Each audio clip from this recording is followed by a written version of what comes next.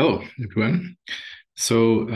As part of this practical training in bioinformatics, for the next three lectures, we're going to be talking about structural bioinformatics, which is a subfield of bioinformatics.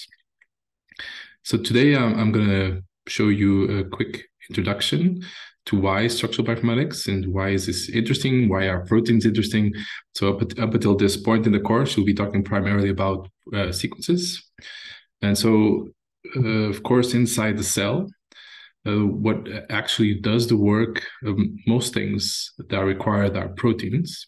So proteins are essentially small machines that can do quite a large number of things. So here I'm showing you also putting proteins in the context of the sort of bigger picture of the cell and then the organism in terms specifically of size. So proteins are essentially sort of really atomic level machines that work at the nanometer scale. And they're quite dynamic. We will get into that. And of course, they're much smaller than the scale of the organism, which is many orders of magnitude above that. So it's quite interesting that these tiny molecular machines working together within the cell can give rise to complicated behaviors. And it's very interesting to be able to understand how these machines work and how they interact with each other to give rise to these properties of cells and how our whole body gets built. So if you were to be able to look inside the cells, of course we cannot, but here's an artistic representation, but it's quite an accurate representation in some aspects. So for example, many of the machines that we're seeing here, we're seeing this molecular machine that's taking this vesicule along, let's call it a highway inside the cell. And the motion that it's doing with these things that almost look like feet is atomically correct. So one of the few things that's not very correct in this representation is how crowded the cell is. In fact, the cells would be much more crowded, so there'll be many more things inside the cell happening at the same time. But this gives you at least to spark your imagination of how these tiny molecular machines are operating inside the cells and how they're interacting with each other to generate complicated behaviors. So of course, we know quite a lot about protein structures and how sequence translates to protein structures. And so we should probably have heard about the central properties of how sequences encode for local secondary structural arrangements, such as these alpha helixes or beta sheets. And then these local arrangements organize themselves into a whole folded protein. And so on the right side of this schematic, I'm showing you an example of the structure for a protein kinase. It has a particular activity. It performs a certain action. And the structure itself is encoded in the sequence. But of course, it's quite hard to understand from the sequence what this structure could be doing. So how does the sequence translate to function and structure? This all has to do with the ordering of the amino acids. In particular, what's different between the amino acids, as you know, is these different side chains. So the residues, there are residues that are in common to all amino acids, and then there are residues that are specific to each amino acid, which is the side chains. And these side chains then have different properties. For example, some of these are negatively charged residues. Some of these are positively charged residues. And for example, cysteines can form bonds between them. So different cysteines can create a bisulfite bridge between different cysteines and so on. Some of these will be quite small, like glycines, while some of these could be quite large, like the tryptophan, which is very, very bulky, occupies a lot of space. So the ordering of amino acid side chains along the sequence then will, in principle, determine this whole structure and the activity of that structure, how that can act to perform certain things. So there's certain amino acid side chains that prefer to be buried inside the protein. Some amino acid side chains that would prefer to be on the outside of proteins. Oftentimes we see representations of structures as static because that's how we see them as pictures, but in fact they are quite dynamic. So here's an example of a protein that generates gradients, and ATP. So this motion, this rotation of these proteins is important for its function. Without this dynamics, this protein would not be able to perform its function. So how proteins fold is something that's, has been discussed and studied for a very long time. So it starts being translated with an unfolded sequence, and then through a process that it's still not completely known to date, it will quite rapidly fold into what's called a native state, which is the state that's most stable or lowest energy. But it is also possible that a protein sequence can occupy different states. So if there's different states of equal stability or close to equal stability.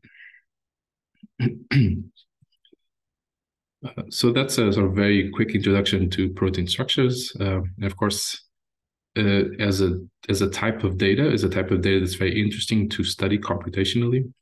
And it is becoming increasingly interesting because of the amount of such information. This is true for any biological type of data that's been, over the last few years, more and more is being generated. And so I'm just showing you on this graph the number of structures that are deposited in a database called the Protein Data Bank, which started in 1970 just holding 7 structures. And recently, it's gone up to close to 200,000 experimentally determined protein structures, with some examples here on the left. And you see how this is growing quite rapidly. So I think this is true for any type of data. So it's true for DNA sequences, it's true for measurements of metabolism, for example, and it's also true for protein structures. And it's another point to why bioinformatics is so important, is the capacity to analyze data is now becoming quite a large bottleneck. And it's also true again here for protein structures. So what is bioinformatics applied to in the field of structures or protein structures? There are many things. So one thing has to do with the fact that the structuring codes for function. So therefore, if we can compare structures, we are also capable of comparing functions and predicting function. And this is often easier than to do, or more accurate than doing it by sequence. Here I'm showing an example of two sequences which only share 20% sequence identity, but they are very structurally similar. So if you look at them by eye, you can see several structural elements that are conserved between the two. And so both of these are kinases. They perform a same sort of reaction.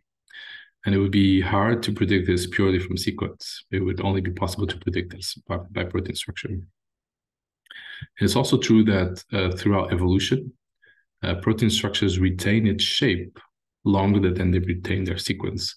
So the divergence, the evolution of sequence happens much faster than the evolution of structure. So therefore, if we are to compare across different organisms, for example, humans and bacteria, we are more likely to find matching relationships if we're comparing the structures. So another application that still relates to function, but also relates to to the development of drugs and therapies, is the identification of binding pockets. So once we have a structure like the one shown here, there are ways, computational ways, to predict where a pocket would be. That would be a small molecule binding pocket. And this is both important if we want to predict, for example, whether this could be an enzyme that binds a small molecule, which could be a metabolism, but also for therapy purposes. If I were to develop a drug that would inhibit, let's say, an enzyme of a pathogen, but also if we want to develop a drug that is important for curing human diseases, understanding of these pockets, structural understanding of these pockets is also a requirement. It's an important application of structural bioinformatics.